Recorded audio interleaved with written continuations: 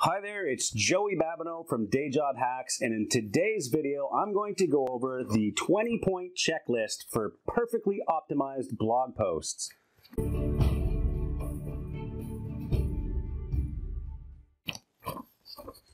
Okay, so I have the list here, and below this video there will be a link to this checklist that you can get access to, but let me go through them one by one quickly so you can understand the 20-point checklist for writing a fully optimized blog post. This is what I use, this is what my team uses when we write blog posts online to ensure that we show up in the search engines when people search for content. In order to build an authority website, you need to build content that is search engine optimized, okay? SEO. So that's what we're going to go over, and these are the 20 things that I make sure everyone does, whether it's me writing a post or somebody that I've hired on Upwork or anywhere else. These are the things that we make sure we do, okay? Now, all of these things can also be looked at through a plugin which we use, which is Rank Math SEO. It's a free plugin for WordPress. You can install that on your WordPress blogs and it'll help you follow the checklist, but we've added a couple more of our own things that we do. So let me go through that now. Number one, keyword research. This is extremely important. There are tools out there that you can use. I use a couple of tools. One of them is SEMrush. If you go to dayjobhacks.com/SEMrush, you'll be able to get a copy of that for free, and you can use it free for certain features, and one of them is keyword research, okay?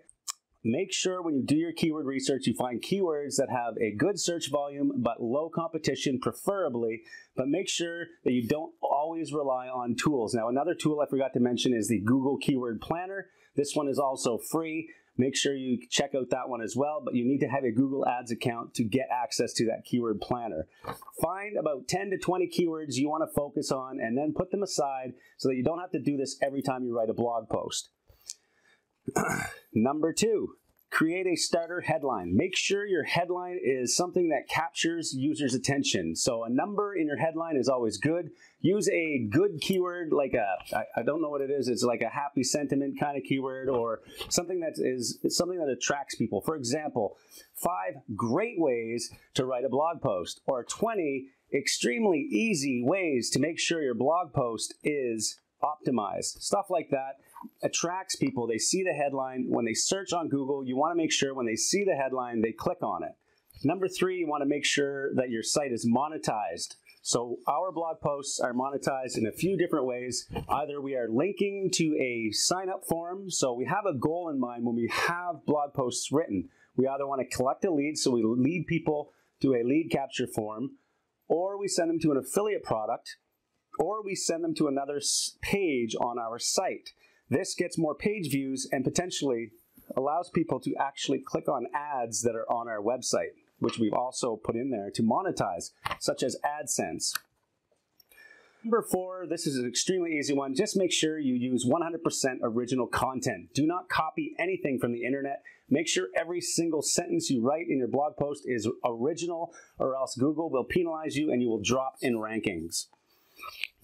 Number 5, use subheadings. H1, H2, H3 are these headings that you can use. They're right inside WordPress. Make sure that you use those. It's not only allowing people to easily read your content, but Google also likes them.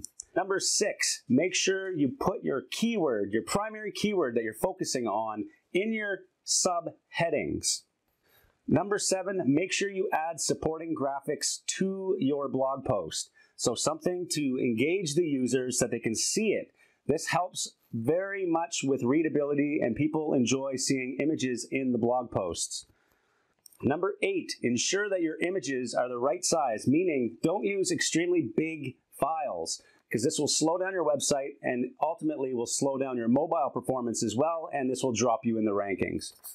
Number 9, add the primary keyword to your alt tags in your images. Now, you don't have to do this for every single image in your post, but within a few of them, you should have your primary keyword in the alt tags. And again, this can be done right inside WordPress when you add the image. Number 10, use your primary keyword in the title of your file for the image. So, for example, if it's a JPEG image and your primary keyword is how to make money online, your image should be named how to make money online.jpg. Number 11, make sure you use your primary keyword in the description. The meta description has to include your primary keyword. Number 12, use your primary keyword in the first paragraph. Again, you're going to see some repetition here, but this is extremely important. First paragraph, primary keyword.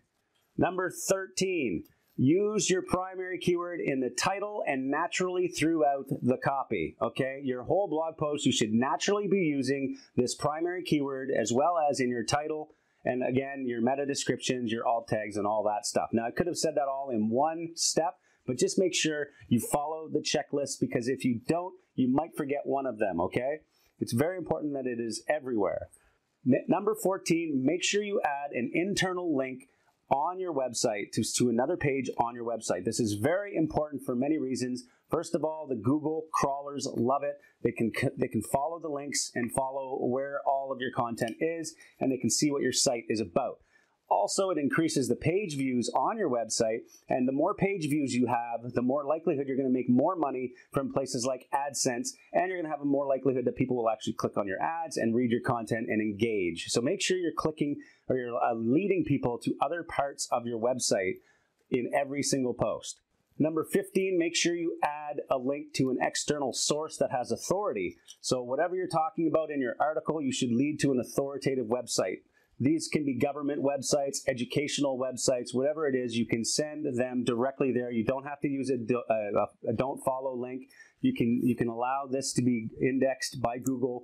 This will give you some authority, and it'll show that what your content is talking about is in fact linking to an authoritative website that Google already knows about. Number 16, make sure all of your links open in a new tab.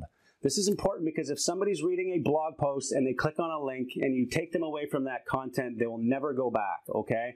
So what happens here is you want to make sure that when they click on a link, it opens in a new tab, they see the content, and your original blog post will always be open in the back. Number 17 is you should always have a call to action. Like I said, whether you're monetizing it with a list, or you want to get somebody to click on an affiliate link, or you want them to go to another page, or you want them to leave a comment, or you want them to share your post, every single post on your website should have some type of call to action, telling somebody to do something specifically that will help your business. Number 18, before you hit the publish button, make sure you do a final edit. Make sure there are no spelling errors. Go through the content, read it again, see where you can fill in the gaps and the holes, and make sure you have all the correct punctuation.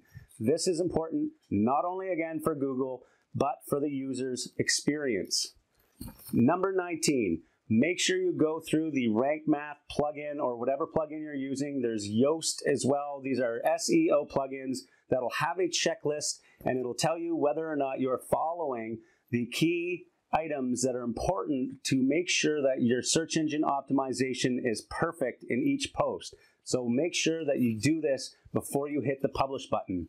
Step 20, the last step, hit the publish button and share your content, okay? Share it on your Facebook profile, on your Facebook pages, in your groups, in your Pinterest account, in your Twitter account, on Reddit, wherever you have a social media profile, LinkedIn, all of these places. Make sure you share your post and get engagement. Also, at the same time, you should be mailing this to your email list if you have an email list. Now, you can set a schedule on places like Aweber. There's a link down below for a free trial of Aweber.